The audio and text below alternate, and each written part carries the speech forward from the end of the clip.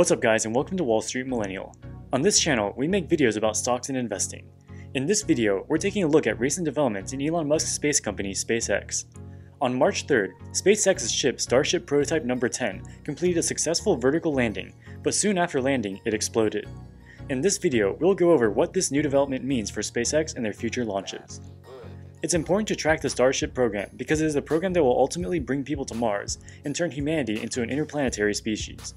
Once it is perfected, the Starship rocket ship will be able to ferry up to 100 people to Mars at a time. 100 people is potentially enough to set up a bare-bones and self-sustaining Mars colony that grows its own food and generates its own energy. Last year, Elon Musk said the first cargo mission to the Red Planet would take place in 2022. He is highly confident that the first human mission will happen in 2026, but could even be pulled forward to 2024 in the best-case scenario. That's obviously very exciting if they can actually pull this off. We may have the beginnings of a Mars colony before Joe Biden leaves office. But is Elon being overly optimistic? And what does this most recent launch tell us about how realistic the timeline actually is? First, let's get into the launch itself. This is the Starship rocket serial number 10, or SN10. It is the 10th iteration of the Starship to date. The purpose of the launch is to test how high the rocket can go, and more importantly, how smoothly it can re-enter the atmosphere and land safely. Obviously, landing is of key importance to the Starship.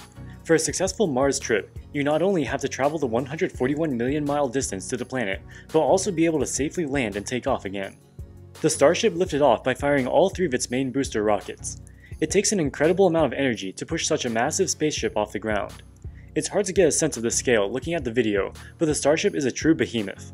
It stands at 122 meters, or 400 feet tall, which is roughly equivalent to a 28-story building and weighs upwards of 11 million pounds. But what's even more impressive than the liftoff itself is its maneuvering when it reaches the top of its intended altitude. Once the ship nears the top, it shuts off the three main booster rockets one at a time and turns on its smaller header rockets. This allows it to perform a belly flop movement, which shifts it to a horizontal position. Being in the horizontal position allows the spacecraft to be controlled with the four flaps on its sides. Now that it is in the proper horizontal position, it begins its descent back to the landing zone. While the video looks calm, it is actually traveling extremely fast as it is free-falling at terminal velocity. The vehicle peaked at 10 kilometers off the ground, and once it falls to an altitude of 1 kilometer, it begins another flip sequence to turn the rocket horizontal again and land on the landing pad.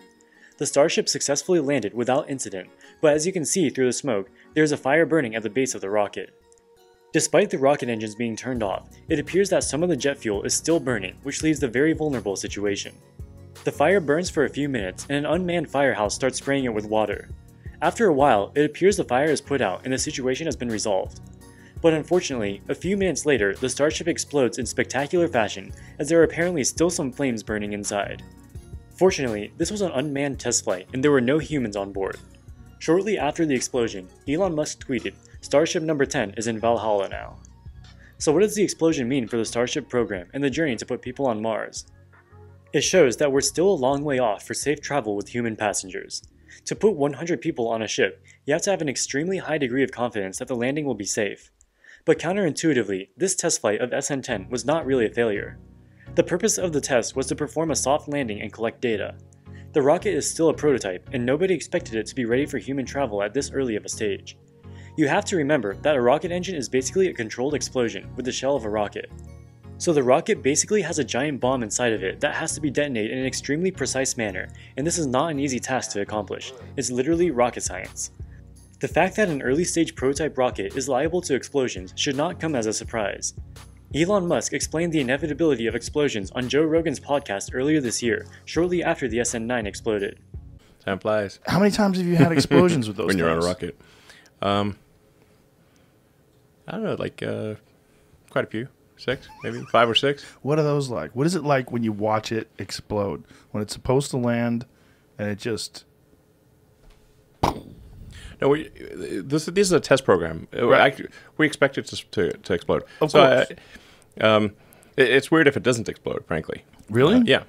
Because we're trying to develop advanced rockets at a high speed, and if you want to get payload to orbit, you have to run things close to the edge. And the whole rocket is evolving. The engines, the structure, the avionics, the software, the ground systems are all evolving simultaneously. So, and the whole production system, which is actually harder than the rocket design by far. So the rocket and engine and avionics production system is, and the launch system is 1,000% harder than the initial design, like at least. Really? Yeah.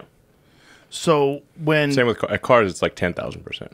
And it's easy to do a car prototype. It's hard to do production.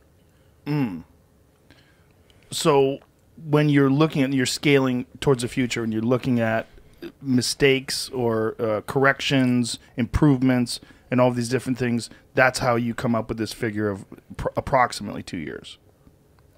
If current trends continue, if we if you plot the points on the curve of progress, then we should be doing regular orbital flights with a high probability of safe landing in 2 years. So we're getting to orbit this year. Our goal is to get to orbit this year. So and I'm not sure people totally understand. Like Starship is the largest flying object ever made.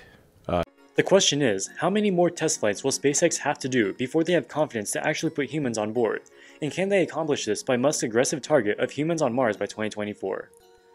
The SN-10 was SpaceX's 10th test flight in the Starship, and the first test was less than 2 years ago. They have a very aggressive launch schedule, with new flights every few months. Importantly, the launches have a clear trend of becoming more successful each time as they collect more data and fine-tune the technology after each launch. The first few launches were very small and only went up a few hundred feet. This is the SN-5 launch from August of 2020. It only used one of the engines, and while it did successfully lift off and land, it was not particularly impressive because it was always moving relatively slowly and did not perform any complicated maneuvers. When you get up to altitudes of many kilometers and freefall down at terminal velocity, that is when things start to get interesting. They only started testing high-altitude launches with skydive descent maneuvers in December of 2020, and tried it again in February. Both of these first two attempts resulted in the rocket immediately exploding on impact. So the fact that the SN-10 successfully landed before the explosion is actually a huge improvement and allows them to collect more data on how to do a successful landing. In the coming months, SpaceX will attempt another. Using the learnings from SN-10, SpaceX will continue to make improvements to the Starship design, and the SN-11 will be far superior to the SN-10. It is highly likely that the next launch will have a successful landing and no explosion at all. Given how rapidly SpaceX has been making progress, Musk's 2024 target for reaching Mars actually seems possible. And with the Starship's capacity of 100,000 kilograms of cargo and 100 passengers, the colonization of Mars can actually happen pretty quickly. Each trip could bring a significant amount of materials for building solar farms, greenhouses, and other essential facilities for sustained human life and reproduction. At SpaceX's current rate of progress, this could easily happen within the next 10 years. Alright guys, that wraps it up for this video. What do you think about the SN-10 test launch? When do you think humans will first step foot on Mars? Let us know in the comment section below. If you like this content, don't forget to like and subscribe. Also, check out our second channel, WSM Research, where we post due diligence on innovative high-tech growth companies. As always, thank you guys so much for watching, and we'll see you in the next video. Wall Street Millennial, signing out.